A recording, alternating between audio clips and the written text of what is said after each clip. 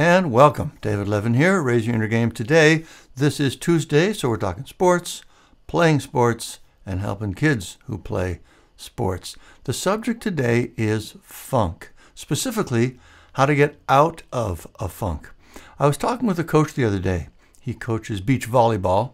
I was asking him what sort of mental game issues he sees, and he said they get into a funk and they can't get out. And I thought, funk? I love funk. Who would want to get out of that? My first musical love was the Beatles. I wanted to be a Beatle for sure. And I thought maybe I should be. But I was like 8 years old, so, you know. Later, middle school, it was funk. I was into it. All my friends were into it. It was on the radio. It was just the music of the time. And at the age when music is huge in your life. So, oh boy, I love funk. Tower of Power, Kool and the Gang, Ohio Players, Sly and the Family Stone. My goodness, great memories. And there goes the old guy reminiscing again. But no, you're right. That's not what he meant. Get out of a funk. He meant take a shower. Oh, that's funny. No, he didn't mean that either. What he meant, of course, was they get into a state that's hurting their game, a mental state. They get upset or distracted. They're stuck in their head. They lose their confidence. Their game falls apart. And they don't know how to get out of that funk. I was watching the women's Wimbledon final this last weekend. Ons Jabeur, number 2 rank in the world. I know of her because of the Netflix documentary I've talked about before, Breakpoint. She was the favorite in the match. Seemed like everyone was rooting for her, as was I. And she sort of just broke under the pressure. You could see it in her body language. The confidence was gone, the anger at herself, and it spirals down. She makes a mistake, misses a shot, she gets mad, tightens up, makes another mistake, gets more mad, and down it goes. And it was sort of heartbreaking to watch. But this is basically the exact same problem I see with every athlete out there, from the best in the world to the 12-year-old kid I just finished up with last week. It's the same problem. Something goes wrong, we get into our head, our game suffers, we can't get out. So how do you get out of a funk other than turning off your stereo or jumping in the shower? Oh, I can't help myself. First, you have to understand and recognize what's going on in there, what specifically is pulling you into your head. And basically, it's the thoughts that come up when something goes wrong. Thoughts and feelings are like super powerful magnets. When a thought comes up, it pulls us into our head, and it's very hard to resist that pull. We start thinking about it, we debate it, we argue with it, we get angry at it, we go round and round and round. It all happens in our head by definition, and we are stuck there. That's what's happening.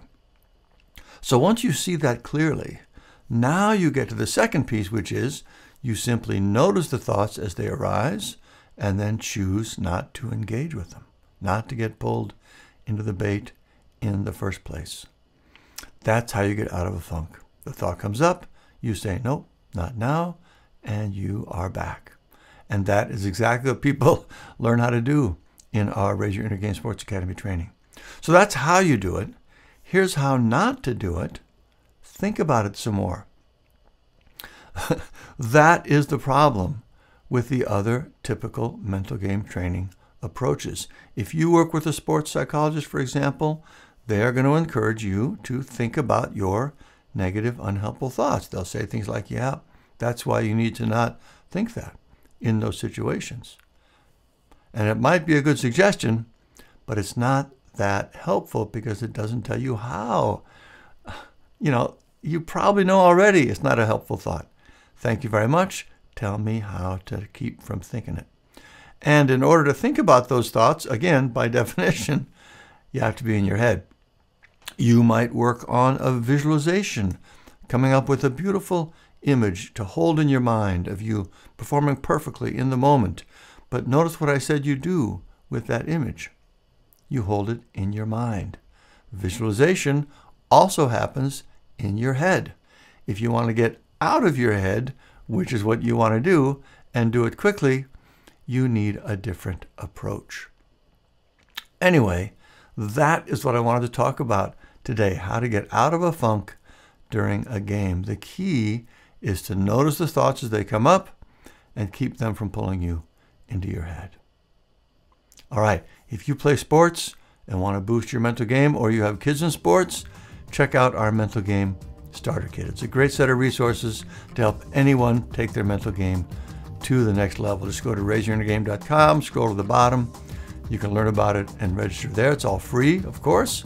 We also offer private and group coaching you learn about at the site. If you like what you heard on today's show, please do tell your friends, invite them to join us, and rate and review the show on Apple Podcasts or wherever you listen to pods. That's how new people find the show, so they can get the mental game charge we all need. If you'd like to support the show so we can keep things ad-free, please click the Buy Me a Coffee link below, and thank you for that.